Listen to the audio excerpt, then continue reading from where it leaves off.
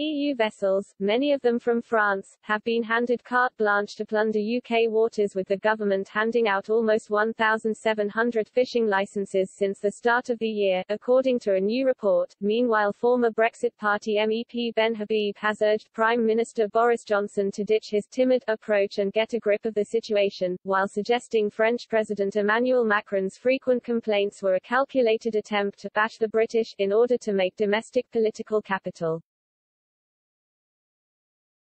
Pro-Brexit think tank Facts4EU analysed official figures published by the UK government, which showed nearly 1,700 EU vessels have been granted licences to enter British waters within 200 nautical miles. Of these, 117 are able to sail up to 6 miles from the United Kingdom's shores. Facts4EU's analysis indicates 44% of the new licenses issued in the last 9 months, a total of 738 were granted to French ships. Just 35 small vessels from the entire EU27 fleet have been refused licenses, and only because they have so far been unable to prove they were fishing within the 6 to 12 nautical miles of territorial waters off the British coast prior to Brexit. If they can do so, they will also be granted licenses.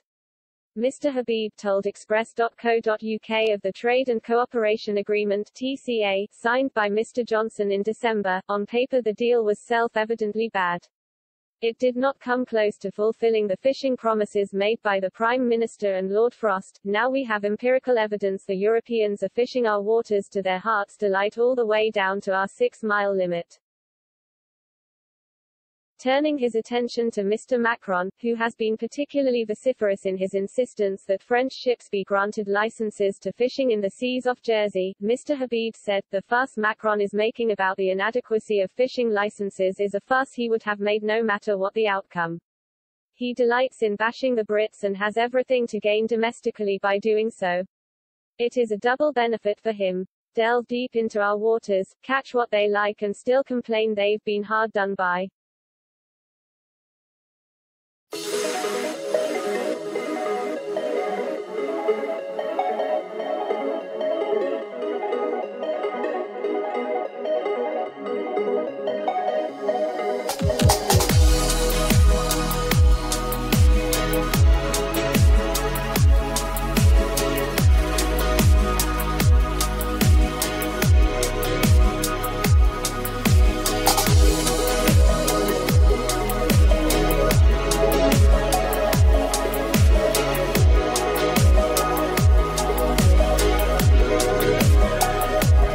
Queen Margrethe II to bring Karen Blixen's image creating worlds to life in Netflix film.